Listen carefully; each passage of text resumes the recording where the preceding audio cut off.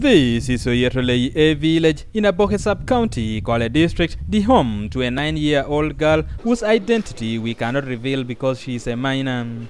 After the death of her mother, she lived here together with her father, brothers and stepmother. Unfortunately, when her stepmother was nearing delivery, she was advised by her peers that the epileptic girl would pass on the disease to her unborn child when she passes behind her.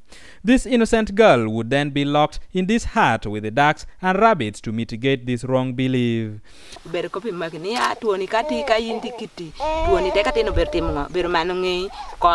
She, however, blamed her husband.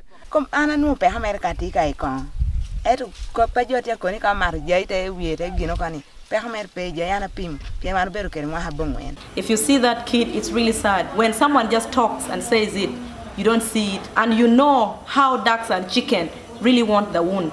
The big wounds are on both sides of the hips. Douglas Omara is the chairperson LC1 of this village.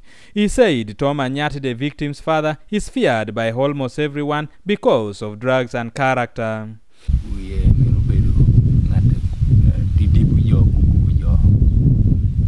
She was saved by well-wishers after a tip-off who rushed her to Lira Regional Referral Hospital since she was severely malnourished and had developed septic wounds on both hips. Thanks to social media and UBC TV that ran the story, prompting key stakeholders concerned, among whom was the Epilepsy Support Association Uganda, who drove over 300 kilometers to Lira City to assess her situation and offer support.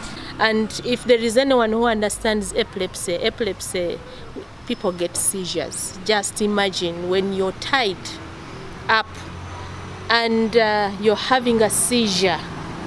People out there, a person living with epilepsy did not choose to have it.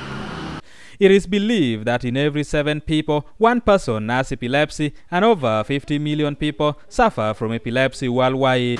But what is key here for a person with epilepsy is getting their medication right.